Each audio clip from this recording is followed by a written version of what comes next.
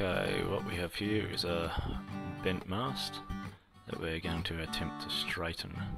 As you can see, there is a bend just below the lower hound, and you need to find yourself a space where there's either a mound that you can work on. If the mound's not big enough, you can place some padding down, as I have. As you can see, you'll need an extra person to stand on the mast. What you're going to do is position the padding or the pivot point. Just for this bend, I'm going to have it just pretty much on the hound or just below the hound. I'm going to apply gentle, even pressure. You don't want to be bouncing on this. It's nice, even pressure. Take it slow to start with, pushing it down. Then you want to check it every time, hop off it, have a look, see if it's moved any.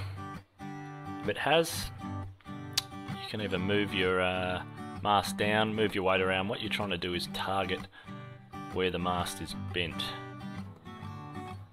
To do this, you need to slide the mast on its pivot point and also move your counterweight, so the extra person around. You're going to continue this process. So same thing, easy gentle pressure, not bouncing, and you'll feel it. You want to really slowly, because once they tend to go quickly. So nice and easy. Keep looking, do a little bit, look, get a feel for how much pressure you need to apply, and see if it's moving. If you are getting the bend and it's sliding down the mast, you're going to move the mast on your padding. Moving a person up on the mast to really target this specific area on the mast where it's bent.